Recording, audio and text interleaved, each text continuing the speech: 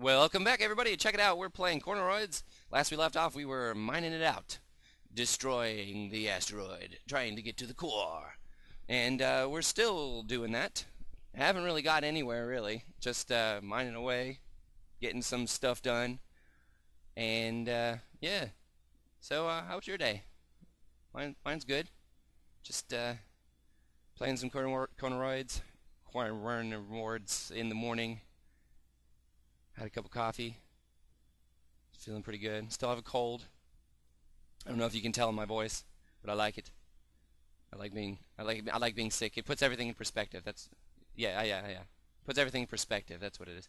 When I feel great, then I'm like, oh, remember when I was sick? Yeah, that was terrible. Oh, look, some thulium. That was terrible. It was so terrible that I enjoy life better. See? There you go. There's a positive outlook to everything. Yeah! Give me the titanium. I probably blasted most of that thulium. That's probably why there's hardly anything left. Sprint out. Oof. Oh, yeah, look at that. Alright, we must go deeper.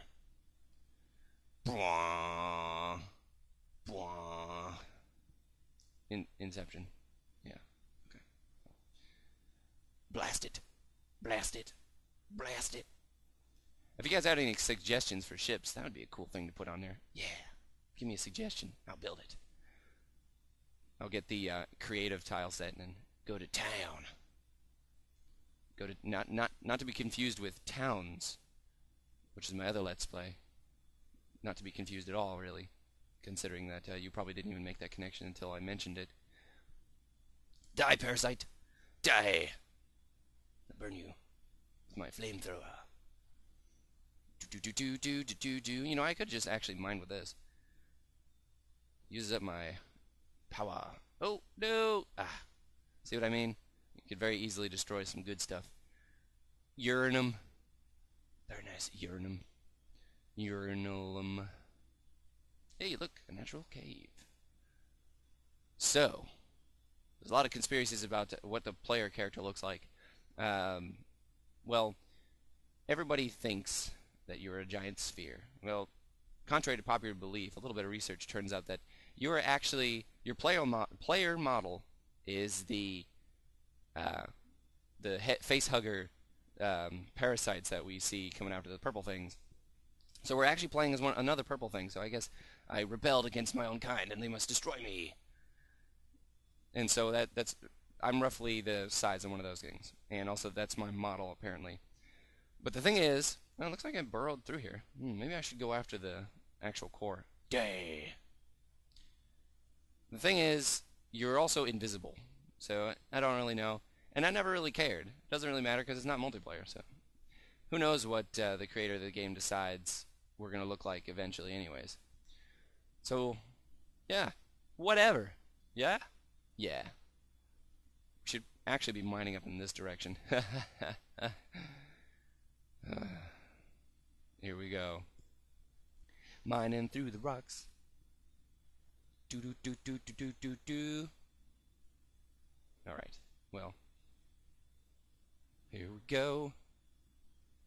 This is a fun game. It's really kind of lonely. Well, okay, I'm done. It's lonely in space. Enough of that.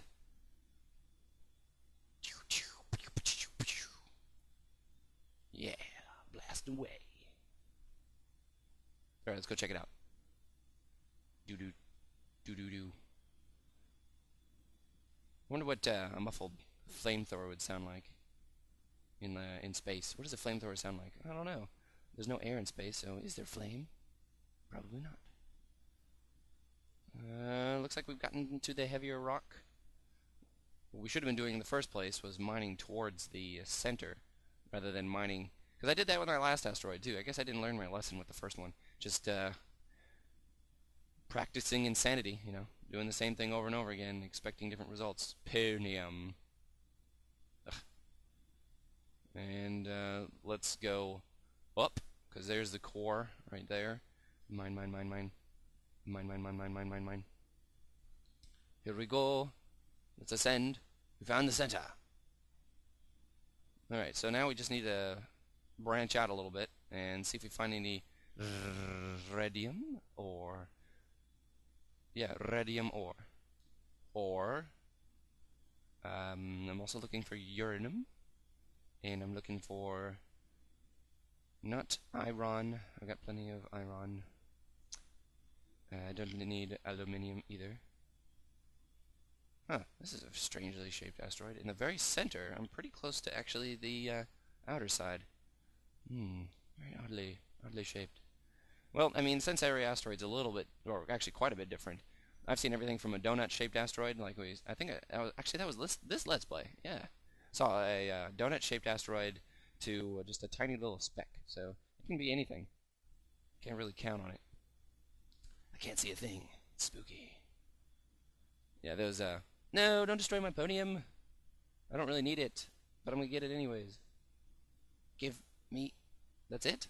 I guess I destroyed most of it. This reminds me of Descent very much so. I just need my Vulcan cannons. Yeah, everybody knows those. You know, that would be awesome. That's what I should do. I should play some Descent.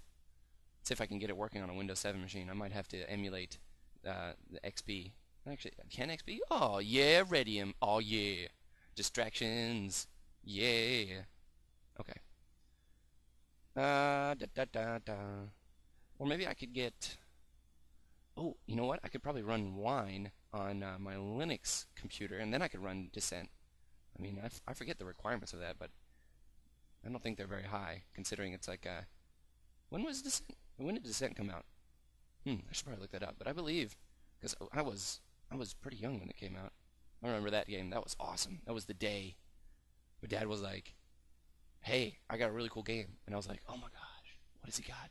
Because this was after he introduced me to Total Annihilation. He was like, "It's got robots in it." And I was like, "Oh my goodness, oh my goodness." And this is also about the time we were playing Neverhood as well. It's pretty amazing. Comment if you know what Neverhood is. You got to know what Neverhood is. There needs to be more claymation games, by the way. That needs to be a theme. Anyway, so he was like, I got a game with robots and everything, and then he, what he had done is downloaded a demo, excuse me, a demo of Descent, and it was like mind-blowing. At that time, I'd never played a first-person shooter, and so that was my first experience with first-person shooters, and it was amazing. But there were so many different accesses to rotate around. It was so confusing. I didn't even know how to strafe. All I'd do is I'd run up and I would just face and shoot at him. It was pretty awful to watch. I mean, looking back now, I'm like, oh yeah, that's just not how you play at all. Pretty terrible, but it was awesome. It was just amazing. Nostalgia trip right there. Thank you for joining me on my nostalgia trip. I didn't make a map, so we probably got lost. Need a nostalgia compass. And we're mining it out, getting this done. Man, that'd be awesome. Once this game's complete and there's like 50 different handheld guns, everything from a quad laser to a Vulcan cannon to a... Sorry, just nerded out there for a second. No, it's some pretty decent radium veins here. Nothing too exciting. I mean, anytime I see radium, I get excited anyways. But I'm really looking for some uranium, and I'm really looking for some radium. Some thulium would be nice too. I've got plenty of titanium. I don't need it. Do I have some lights? Just a couple of these green ones. Yeah, let's put those down so we can see what's going on here. Oh, green. Wonderful. That doesn't really help. I wish the red lights weren't so expensive. It takes radium to make a light. That's kind of ridiculous. I guess I was really complaining about cost, though. I could just play the creative tile set. But that's not fun. Come on, no challenge. Doesn't make for... Well, I mean, I guess I should play with the creative set whenever I ever decide to do a spotlight. That's what I should do. Because right now, all my spotlights have been on totally legit worlds. And so I'm like, I'm checking out the forums and checking out posts, and people are like building 400,000 million ton spaceships, and I'm like, how'd you get enough radium to make a spaceship out of freaking radium? And then I realized that there was a tile set, and I was like, cheap. They'll have like 4,000 surplus power. I'll take this. And I'm like, come on, that's not that cool. But I guess if you're just playing to show off what you can build with the ships. But it's, I mean, I don't know. If I was playing multiplayer, I'd make sure that only legit ships would be built. So if everybody started out at the same time and you had the same amount of resources to build your ship, then everybody would be going for these little tiny fighter ships that I showed off. So those are a lot more practical. But if you had unlimited amount of time and and you were able to create servers that stayed up for a long period of time, then yeah, people would have, months to dig up resources and create these just huge ships. And then, it'd be cruiser on cruiser awesomeness. So I'm in the center here, and I'm not really finding much. Diaspore. Okay, well, I'm actually going away from the center. Let's go down a little bit. So I've been mining up. Down would probably be a good idea. Do do do do do do do do do. Rhett and Link's "My Hair Goes Up, My Hair Goes Down" song just came to mind. Yeah, that's a random thought. We are still mining out using a flamethrower on a asteroid. Best practice. I might have enough radium to make a radium power source. That what might be beneficial. How much radium do I have? Ooh, quite a bit. Oh, yes. So that would be a good thing to do this episode. Let's do that. Ship. What's this? Oh, titanium. Bleh. All right. You know what? Let's get some of this while we're here. Oh wait, no. We need.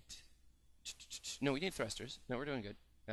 Actually, no. We need cobalt for the weapons. That's what we were doing. Parasite. This is my mining operation. Leave my cobalt alone. Get away. Should I grab some cobalt while I'm here? Nah, let's just get back to the ship. Okay. In I go. Multiplayer is right around the corner. I swear I check every single day. None of that. Let's just use the extractor and go straight into some radium and some thulium. Let's get these ice rocks torn up here. And I forgot a very important part of Corneroids. Put it there. Oh, yes. The dust is mainly used for drinks. If I ever feel like wasting my radium and making a health potion.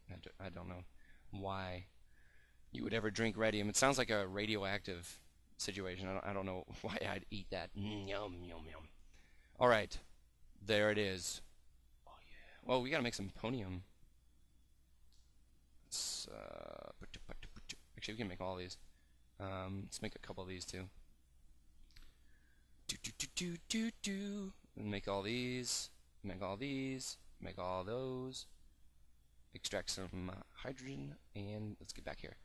All right, so we got a ponium drill. We just need a radium lens. How many do we need? 4. God, how many of these? We should have 1, 2, 3, 4. Should have enough, I think. Yes! We're getting a lot more done in a short amount of time. You guys should be proud of me. Oh, yes. Oops, there you go. Radium drill. We're really moving along now. Yeah, that'll really tear up that asteroid. Next thing we want to make is a launcher, anti-personnel cannon, and a thulium minigun, which we don't have. We need another thulium assault rifle and a ton of iron. So we won't be able to make that this episode. I don't think I even have enough for this, do I? Oh, I do. Ah. What do I? How much radium do I have? Oh, yeah, I do have enough. So I could make that. So next episode, we're going to go ahead and make the... we need some iron ingots, but we're going to go ahead and make the radium gun. Sweet! Yeah, next episode, radium gun. Thanks for joining me. Check it out, playing Corneroids.